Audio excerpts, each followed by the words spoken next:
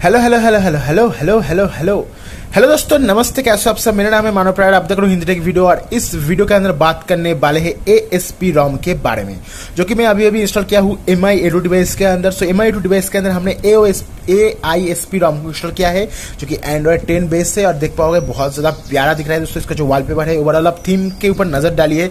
भाई साहब फोकस हो जाओ। ओके, सो थीम के ऊपर नजर डालिए और जो फॉन्ट है उसके ऊपर नजर डालिए। बहुत ही दोस्तों प्यारा दिख रहा है।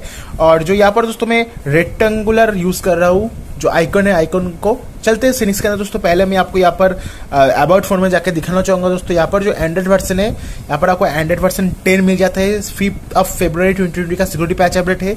जो कर्नेल है दोस्तों, Xiaomi का जो स्टॉक कर्नेल है SDM660 वो आपको यहाँ पर मिलता है। और ASP जस्मिन ऑफिशियल पोर्ट है दोस्तों, ठीक है। पर फिर भी दोस्तों ये जो अभी भी ये दोस्तों स्टेबल नहीं है, क्योंकि इसको ये बीटा की तरफ से रिलीज किया गया है, स्टेबल की तरफ से रिलीज नहीं किया गया है। ऑफिशियल जो ASP साइट है उसके अंदर ये ROM लिस्टेड अभी भी फिलहाल नहीं है। एनीवे बात करूँ मैं वाईफाई की दोस्तों, वाईफाई यहाँ पर वर्किंग कंडीशन के अंदर है। मोबाइल डेटा यहाँ पर काम कर रहा है, यहाँ पर हॉटस्पॉट भी काम कर रहा है, इवन VPN वो भी काम कर रहा है, ब्लूटूथ भी काम कर रहा है। यहाँ पर दोस्तों हार्डवेयर बटन के अंदर आपको मिलती है अनलिमिटेड कस्टमाइजेशन। सो नेविगेशन की अगर बात करो दोस्तों, यहाँ पर आपको हार्डवेयर बटन के अंदर, पावर मेन्यू के अंदर एडवांस रिबूट का ऑप्शन यहाँ पर मिल जाती है। एज वेल दोस्तों यहाँ पर आपको स्क्रीन रिकॉर्डिंग का भी ऑप्शन मिल जाती है। Long press to power button for touch के लिए आप यूज कर सकते हो।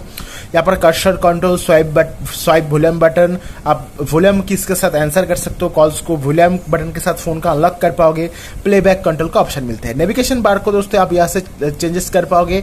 नेविगेशन बार का आपको यहाँ पर ऑप्शन मिल जाती है। और डिसेंट के अंदर दोस्तों सिर्फ एक ही ऑप्शन दिखाई देता है। UI के अंदर दोस्तों स्टेटस बार मिलती है, जहां पर आप दोस्तों क्विक पुल डाउन को, tap to sleep, brightness control, icon की बात करूं तो लोगो लगा सकते हो, 4G आइकन को शो कर सकते हो, वॉल्टी आइकन को शो कर सकते हो, रोमिंग को शो कर सकते हो, बैटरी आइकन, जैसे कि मैंने यहाँ पर ऊपर आपको डॉट मिल जाती है, चाहो तो यहाँ सब चेंजेस भी कर पाओगे दोस्तों। बिग डॉट के साथ साथ डॉटेड इस तरह से कुछ चेंज भी कर पाओगे, जो कि देखने में काफी ज्यादा अच्छा लगता है। और यहाँ पर आपको बैटरी बार भी मिल जाती है, कुछ इस तरह से देख पाओगे ऊपर आपको बैटरी बार।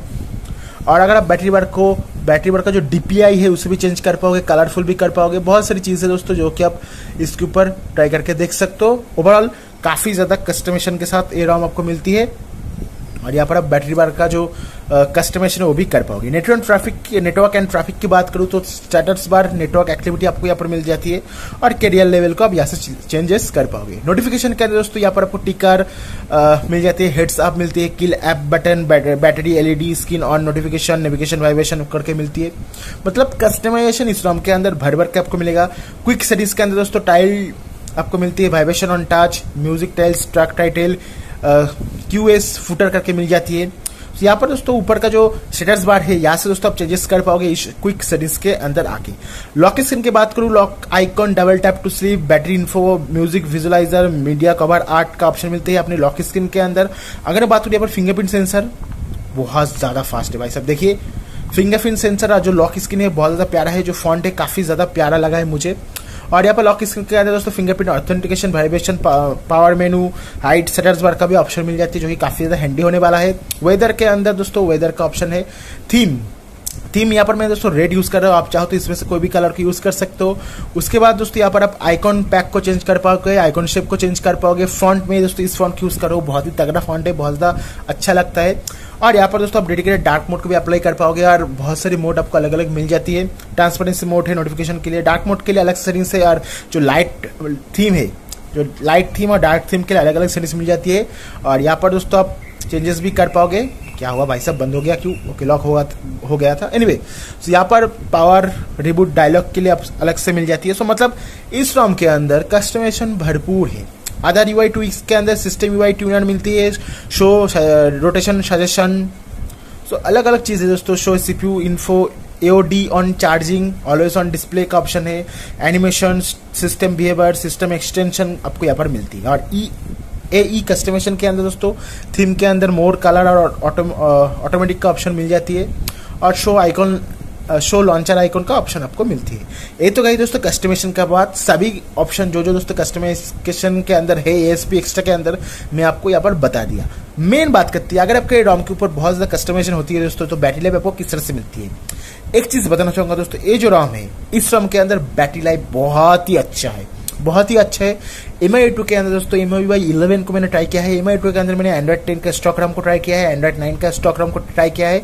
जो एंड्रॉइड 10 का स्टॉक रैम है उससे भी बेहतर आपको दोस्तों बैटरी बैकअप मिलेगा इस रोम के अंदर। ओवरऑल इस रोम का बैटरी बैकअप बहुत ही बढ़िया है और परफॉर्मेंस भी स्टेबल है। एज वेल ये रोम के अंदर हीटिंग का भी कोई इशू नहीं है। यहाँ पर आपको दोस्तों रेगुलर डार्क मोड मिल जाती है, पर डार्क मोड का आप शेड्यूल फिलहाल नहीं कर पाओगे, पर इन फ्यूचर ऑफकोर्स इसका आपको ऑप्शन मिलेगा। टैप टू वेक का पॉकेट डायरेक्शन का ऑप्शन मिलेगा, डैशबोर्ड कंडीशन, डैशबोर्ड सजेशन का आपको यहाँ पर ऑप्शन मिल जाएगा। और सिस्टम के अंदर दोस्तों साउंड के अंदर दोस्तों आपको टच वाइब्रेशन, टच साउंड का ऑप्शन मिलती है और यहाँ पर आपको फिंगरप्रिंट सेंसर का भी ऑप्शन मिल जाती है। जो जैसे कि मैंने बताया था दोस्तों, फिंगरप्रिंट सेंसर काफी ज्यादा फास्ट है, पर दोस्तों जो फेस अनलॉक है वो आपको यहाँ पर फिलहाल नहीं मिलता है। उसके बाद Xiaomi पार्ट की अगर बात करूं तो दोस्तों यहाँ पर हार्ड पिक फीडबैक डिस्प्ले का ऑप्शन मिलता है। थानवाल के लिए दोस्तों यहाँ पर आपको balance, performance, battery, gaming, extreme battery का ऑप्शन मिल जाती है। MI साउंड एनालाइजर आपको यहाँ पर नीचे मिलती है, दोस्तों यहाँ से आप अप्लाई कर सकते हो और यहाँ पर आप प्रीसेट को अप्लाई कर सकते हो। Enable flip cover to wake up का आपको यहाँ पर ऑप्शन दिया जाता है। और यहाँ पर दोस्तों मैं ऑन स्क्रीन गेस्चर्स को भी यूज कर रहा हूँ। अगर आप चाहो तो दोस्तों 3 बटन गेस्चर को यूज कर सकते हो और 2 बटन गेस्चर को भी यूज कर सकते हो, पर मुझे दोस्तों पर्सनली जो on screen full screen gesture है वो पसंद है। एज वेल यहाँ पर आप सेटिंग्स से दोस्तों ये जो 2 ऑप्शन इसे इनेबल कर देना। अगर आप इसे बंद कर दोगे दोस्तों यहाँ पर आपको बार दिखाई देगा और जो इस तरह से आपको मिलेगा। सो सिंपली यहाँ पर जाके मैं इसे इनेबल कर देता हूँ। सो नीचे का जो बार है दोस्तों चला जाएगा, जो कि देखने में काफी अच्छा लगता है। उसके बाद जंप टू कैमरा का ऑप्शन है। अगर आप पावर मेनू है इसे 2 बार टैप करोगे देखिए तो दोस्तों कैमरा ओपन हो जाएगा, जो कि काफी हैंडली फीचर आप कह सकते हो। और स्वाइप टू स्क्रीनशॉट का भी ऑप्शन है। अगर आप 3 फिंगर्स के साथ यहाँ पर स्वाइप करते हो तो ऑटोमेटिकली स्क्रीनशॉट क्लिक कर लेगा, जो कि काफी अच्छी बात मुझे यहाँ पर लगी है। उसके बाद दोस्तों यहाँ पर अगर मैं बात करूँ दोस्तों ओवरऑल इस रोम का परफॉर्मेंस किस तरह से है, मल्टीटास्किंग किस तरह से हैंडल करता है, तो एक चीज बताना चाहूंगा, इस रोम का जो परफॉर्मेंस है काफी ज्यादा स्टेबल है। एंड्रॉइड 10 के रोम के अंदर जिस तरह से होना चाहिए उस तरह से आपको मिलेगा। ये जो रोम है अभी भी दोस्तों प्योरली ऑफिशियल नहीं हुआ है, फिर भी काफी अच्छा है, डेली ड्राइवर के लिए काफी अच्छा है। अगर मैं बात करूँ दोस्तों यहाँ पर कैमरा की, दोस्तों गूगल कैमरा यहाँ पर क्रैश हो जा रहा है, पर आपको डिफॉल्ट कैमरा जो मिलता है दोस्तों यहाँ पर आपको स्नैपड्रैगन का डिफॉल्ट कैमरा मिलती है, पर कुछ इस तरह से आपको मिल जाती है दोस्तों स्नैपड्रैगन का डिफॉल्ट कैमरा। अगर हम बात करें यहाँ पर जो MI का भी अलग से आपको कैमरा मिल जाती है, जिसके अंदर आपको पोर्ट्रेट मोड भी दिया जाता है, जो कि फर्स्ट क्लास काम करती है। पोर्ट्रेट मोड के अंदर भी कोई भी परेशानी की बात नहीं है। और दोस्तों यहाँ पर आपको पोर्ट्रेट मोड वीडियो रिकॉर्डिंग के अंदर 60 FPS का भी सपोर्ट मिलता है, फुल HD 60 FPS।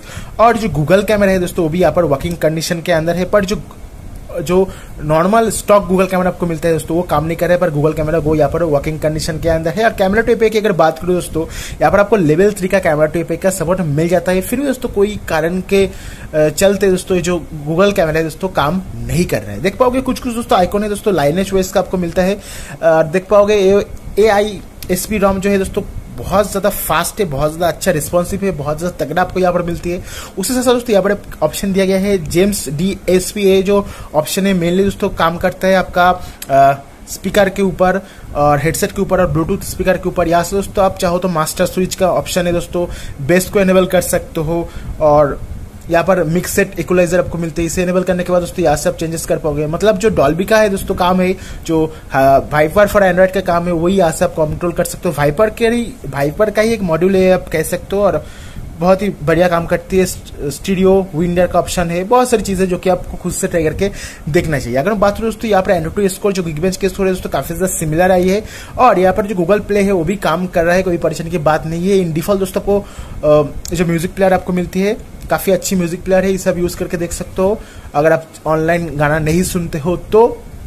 और अगर बात करें यहाँ पर स्टेटस बार की तो स्टेटस बार कुछ इस तरह से मिलता है। मैं यहाँ पर दोस्तों कुछ चेंजेस किया हूँ और यहाँ पर वाईफाई काम कर रहा है, ब्लूटूथ काम कर रहा है दोस्तों, फ्लैशलाइट काम कर रहा है, यहाँ पर वॉल्टी भी काम कर रहा है दोस्तों एंड लोकेशन काम कर रहा है, हॉटस्पॉट काम कर रहा है। डेडिकेटेड डार्क मोड भी मिल जाती है जो कि फर्स्ट क्लास काम करती है। रेड एंड ब्लैक के अंदर बहुत ज्यादा तुखर लगती है। स्क्रीन रिकॉर्डिंग है दोस्तों, उसके अंदर इंटरनल साउंड रिकॉर्डिंग का ऑप्शन आपको यहाँ पर नहीं मिलता है, तो आप इंटरनल साउंड को नहीं रिकॉर्ड कर पाओगे। ऑलवेज ऑन डिस्प्ले का यहाँ पर आपको ऑप्शन मिल जाती है।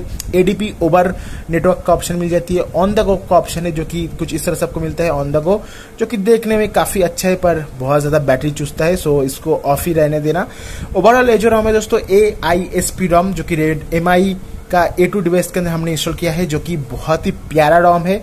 और इसका जो परफॉर्मेंस है, जो बैटरी लाइफ है दोस्तों, ओवरऑल जो फीचर ए रॉम प्रोवाइड करता है, बहुत ज़्यादा कस्टमाइजेशन के साथ आता है। और सिर्फ एक ही प्रॉब्लम मैंने फेस किया है दोस्तों, वो गूगल कैमरा। शायद अगर आप TWD रिकवरी से एडवांस वाइप में जाके फॉर्मेट डेटा करके येस कर देते हो दोस्तों, जो TWD रिकवरी से अगर आप फॉर्मेट डेटा में जाके येस कर देते हो तो शायद जो गूगल कैमरा का प्रॉब्लम है वो फिक्स हो सकता है। बाकी इस रॉम के अंदर कोई भी परेशानी की बात नहीं है, इस रॉम का बेफिक्र ट्राई करके देख सकते हो। आशा करो दोस्तों वीडियो पसंद आया होगा, सब्सक्राइब करके घंटी बटन को दबा दीजिएगा। मिलते हैं नेक्स्ट वीडियो के अंदर। Thank you very much.